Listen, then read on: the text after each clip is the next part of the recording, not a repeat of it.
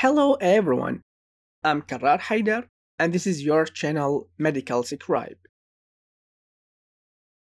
We said in the Volkmann Canal video that this canal is located in the center of the osteon and it contains blood vessels and nerve fibers that nourish the adjacent bone cells or the osteocytes. We also mentioned that these canals are not isolated from each other. They are connected by transverse canals called the Volkmann canals. And today our video will be about them.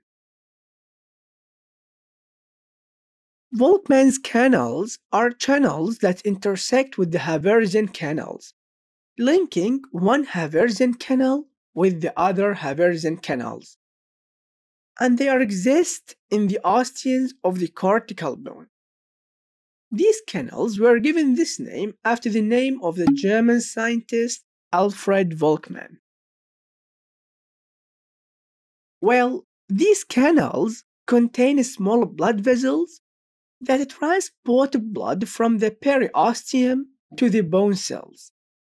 And also, they enable the communication between the Volkmann canals so that they are not isolated from each other.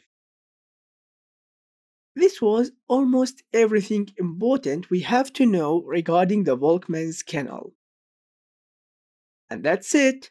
I hope what I said makes sense. See you next video and goodbye.